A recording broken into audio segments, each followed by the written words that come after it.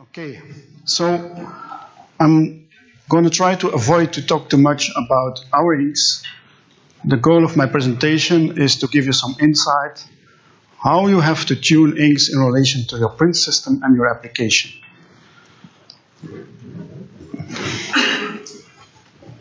Do we have to do it like this? Okay. Very short introduction to Agfa. Agfa is an imaging company.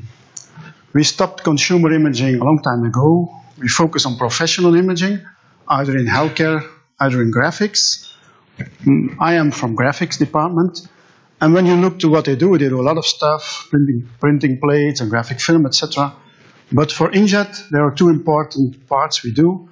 In sign and display, we bring full solutions, meaning Agfa systems, using, of course, existing printheads, but basically all the rest we do ourselves.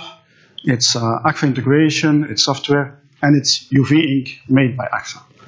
Now, by doing that, we learned a lot on UV inks, and for that reason, we said, okay, let's go also to the industrial world, because this is a very interesting one, and UV ink can be important, as well as other type of inks, of course. But we're using that know-how of knowing how to integrate an ink to the system and the application to develop specific industrial inks. And I'm going to tell you a bit on how you can do that. So, but we do much more than ink development. We try to be a partner in an industrial environment. And on Imprint show in November, this will be our key message. We're a partner to integrate print and manufacturing. Now, coming to the subject, and maybe some others already told you it's a system. So you're trying to find an ink or an ink set, and you're trying to formulate it according to many different requirements at the same time. That's the complication. So what is your production process? Is it an existing one where there was no printing? Or you replace analog, or it's hybrid, it's analog plus your inkjet, or it's disruptive. Suddenly, 2 or 3 steps are out of the process because you print with inkjet inside that process. So that's a very important dominator in how you need to develop your system and your ink. Next to all the other questions, I will give you later an example of a button company who used to buy rolls of label, and now suddenly is printing. How do they do that? They're not used to handling or managing the print file. So by doing that, many things change for the people who are responsible for printing. We hear a lot about single pass, and I'm also a believer in single pass. But multipass also has its existence in industrial printing. When we look to the customer base, which buy an Agfa system today, okay, they make some money with doing the sign and display, but it's a very mature market. The price per square meter has gone down drastically. How do they make money? They print also industrial. 1 to maybe 10s only, but their system is very well suited to handle the material, and there are different ink sets available according to application. So it's not impossible to do with wide format. Of course, when you go into high output, inline integration, then often you have to do single pass. Keep in mind that the investment level could be quite different. Okay, now an interesting one. At the end, you will be successful if the economics are okay. You can bring a perfect print solution and make one print, and everybody's happy, but at the end you're not selling ink, or your customer is not using ink. He will do if he has a real market case. Everybody knows the curves of traditional printing. The more you print, the cheaper it gets, and it levels off. And you typically have high run lengths.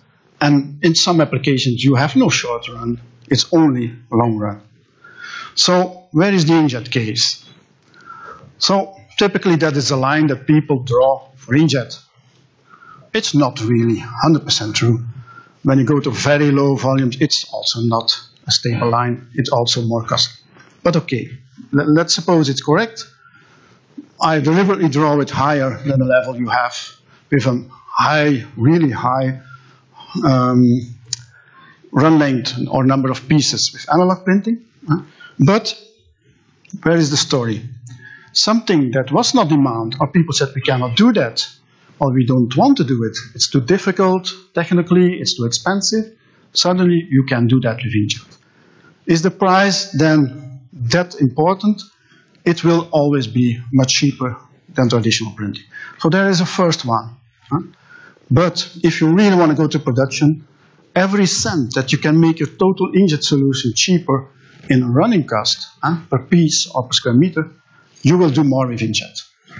Luckily, there is a trend that you have much more different variations on a certain product. So the shorter the run length gets for a specific print, and with no changeover time, etc. So there is a direction towards lower run lengths. Okay, coming from the environment, what are you doing as an ink developer?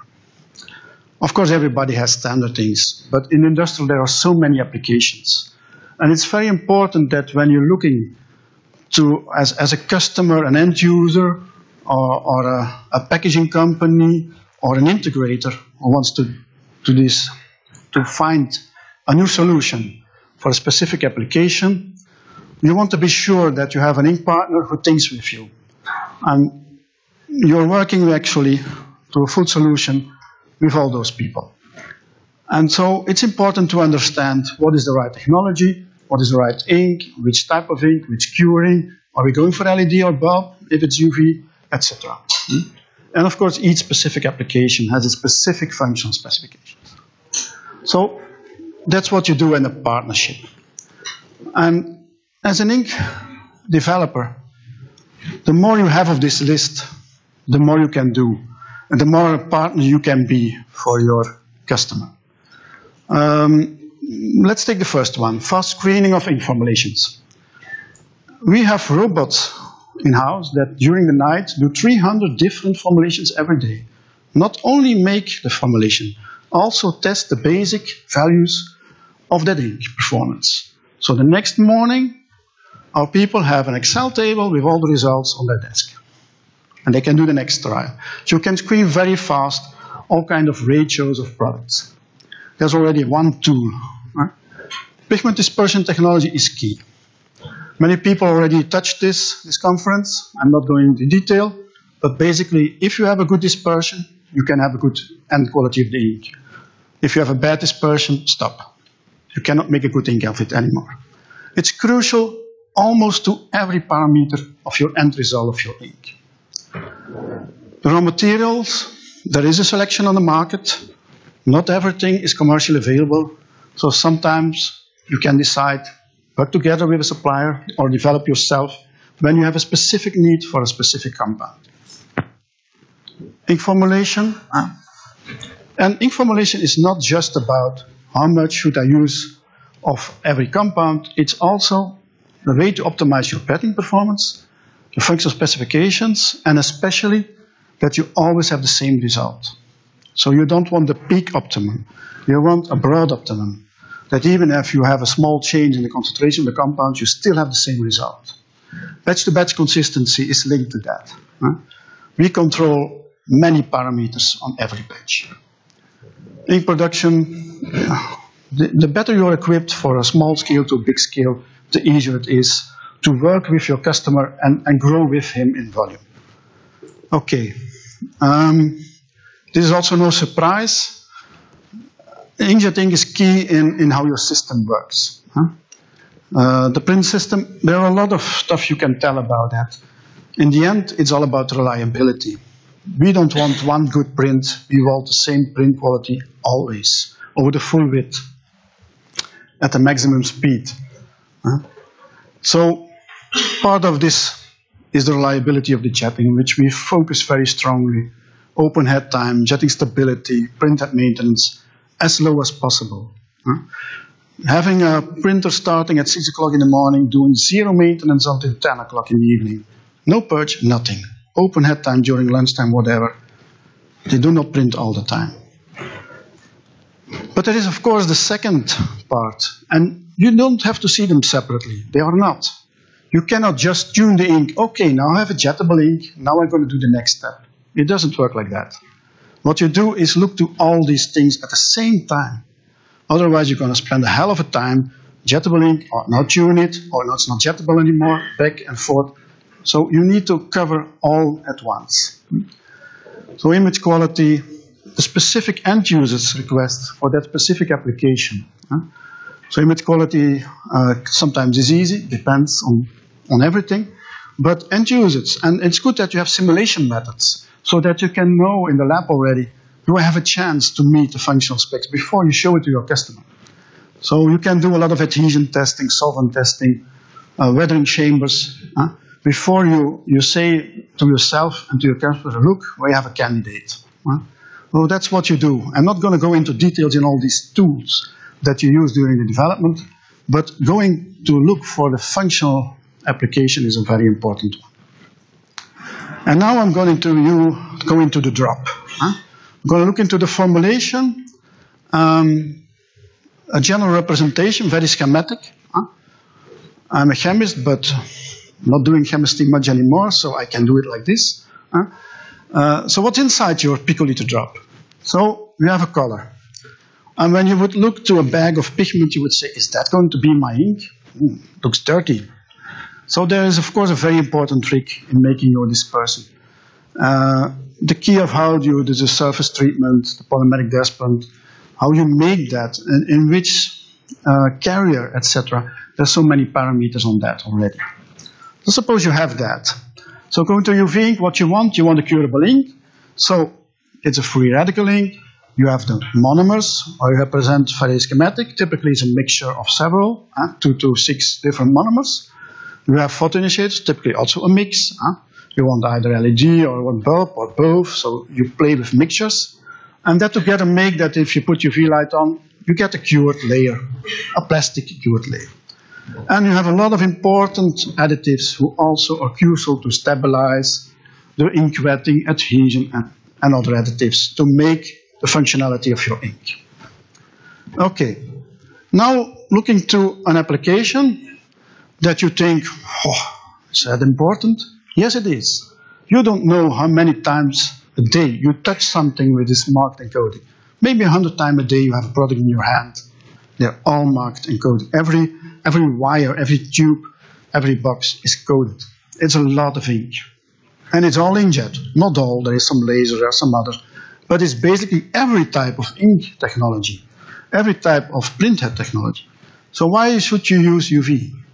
Well, there is a trend to use UV more and more, specifically with LED. You want simple systems, easy on the market. We have customers that have tube factories that have 30 lines. On each line, there is such a coder that immediately during the production code every single part of tube that's coming out. So what you need is reliability in a very dirty, dusty environment.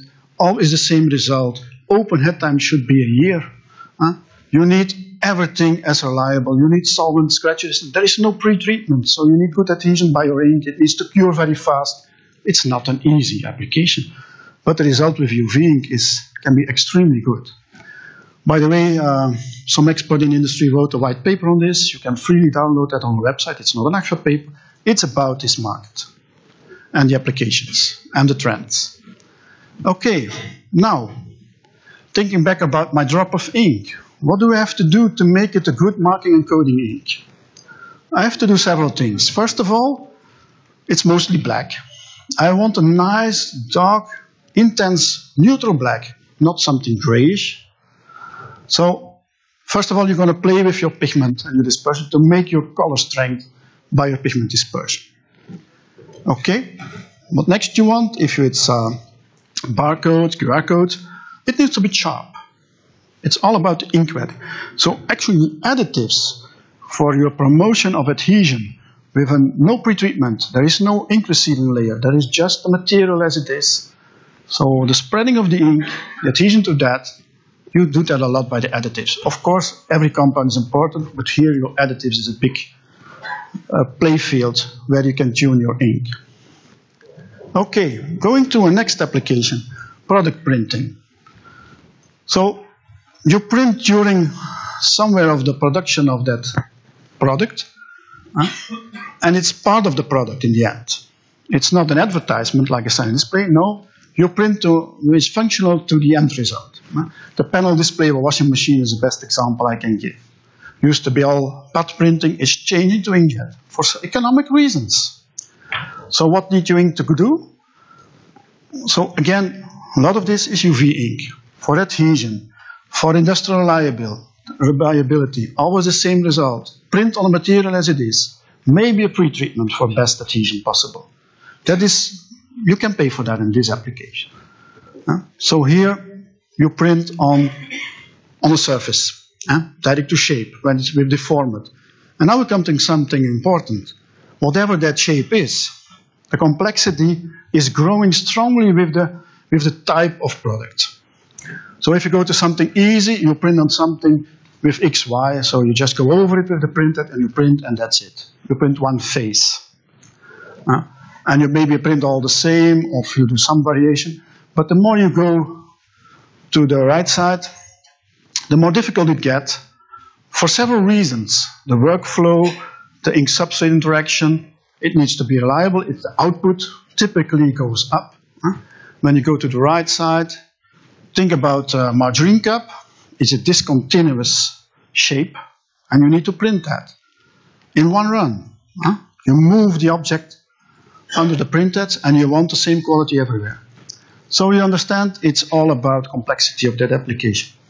So one factor inside this, which even makes it more complicated, it's when it's a food packaging.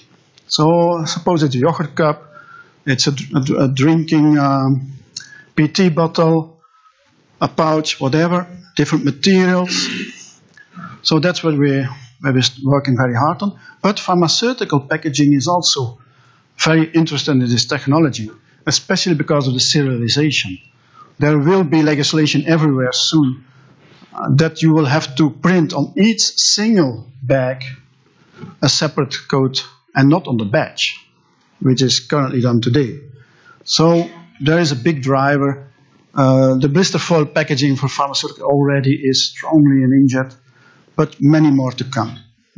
Again, they're even much more sensitive to migration because it can be a fluid that's going directly into your veins. So there is a lot of legislative stuff here because what can happen? There can happen a lot which can contaminate the food or the pharmaceutical, but the two main things that can happen is either migration through the substrate or set off. Typically invisible because it's not a pigment which is transferred.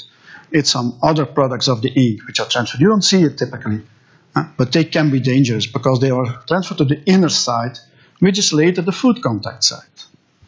That's the risk, depending on the application. So for each application, you have to ask yourself, what can happen and what do we have to do? So coming to that ink drop, how does that look like? Again, the same schematics. Of course, you need color. You want to build an image. But now, coming to that ink, the message here is everything is important. You cannot make a low migration ink by changing one or two compounds. No, it's a conceptual design. The reason being that the legislation is very clear. You have, actually low migration ink is not a good term. We use it, everybody knows it, but there is not such a thing as a low migration ink. What there is a food-safe packaging that exists of a low migration ink, a substrate, a printer with a curing, and a specific food type. So what do the analytical labs do? They give you a certificate to the printing company for that combination, that specific combination, and say that's a food-safe print. And that's what we have to look for. So that's one thing. So your inks, your compounds need to be on the Swiss list, soon the German list maybe, if they finally get through a final version. GMP produced, meaning good manufacturing practice, meaning no contamination. So you cannot make a standard UV ink together with a low migration ink. Then it gets contaminated.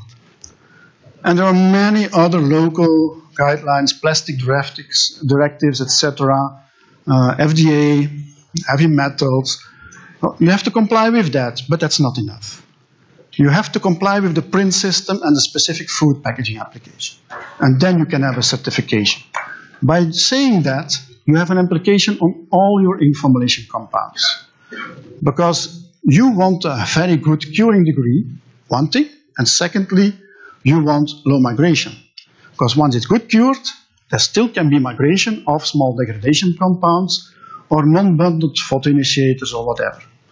So what we have designed in our ink is a highly reactive, low viscous monomer. Low viscous because you need to jet it. But it's a very special monomer which does not react as a normal acrylate that everybody else is using. And diffusion-hindered photoinitiators. Diffusion-hindered means that there are oligomeric, polymeric, polymerizable combinations thereof, meaning that they not easily migrate different. They're stuck into the cured layer. Even the additives are all important. Even the pigments should be food grade. Huh? So, a very schematic presentation. What is happening? This is the liquid ink. You have monomers, you have photoinitiators in our very basic representation. So in the liquid ink, you have them all together. Now what happens if you put UV light on it? We get a chaining, a linking of all those products. So even the photoinitiators are now inside your network. And that's different with a standard UV. Mostly your photoinitiators are not linked. Not all the monomers are linked. Some of them are not reacted, are still there in your cured layer, unreacted, small molecules, easy migratable or set off. That is the difference. We have a conceptual, low migration ink, and something which is tweaked. Okay, now where is it used for? You can use it in label, you can use it in pharma, like the blister packaging. We have been focusing very strongly with these partners who are market leaders in their world of a specific application of food packaging. And they have developed specific systems for production printing, not for sampling. The KHS one is 36,000 bottles an hour. Polytype, the new one, is 130 cups a minute. SACMI, the closure caps, is 36,000 an hour. And these are not maximum speeds, that's today. Huh? Now the famous Belgian beer case, which is on the display on my booth, and I have a paper describing how it's made, how everything is important of that specific case. So that's the first system in Belgium that is from this company is using. They're printing the faces of characters of a TV show, a Belgian TV show. And when you have two bottles and you have the application download, they talk to each other. So we call it the talking bottles. So everything in that project is important. It's production printing. Who is printing? The beer maker. So it's one of the most innovative beer makers in Europe. He is blowing himself the PET bottles. He's putting a coating inside so that the beer has a longer shelf life. Then he prints, and a bit later he fills. But he is also making a model of selling the printed bottles for other companies. So suddenly he has two business models. Not only selling beer, and he's promoting the PET. It's light, doesn't break. This is 33 centiliter in this small bottle. So he has a full value to propose to the market. And he used this company who developed this application, our ink, KHS who built the system. It's a total solution approach. And that's a bit my message here today. Developing that ink, that was not easy. It's low migration, it's recyclable, it's adhesion without pretreatment, it's flexibility. All that together, I can tell you it took some time to develop that ink. But it's one of the more complex where you have every gradation of the difficulty. But you can be successful, it's possible. So in conclusion, it's a full system approach. Don't forget the ink, don't make your system and then come ask for ink. Please do before you start so that we can tweak together and find a solution. So into the print system, into the application. I think I showed you in a few examples. And UV curable, it cannot do everything, but it's a strong one in real industrial printing. Thank you for your attention.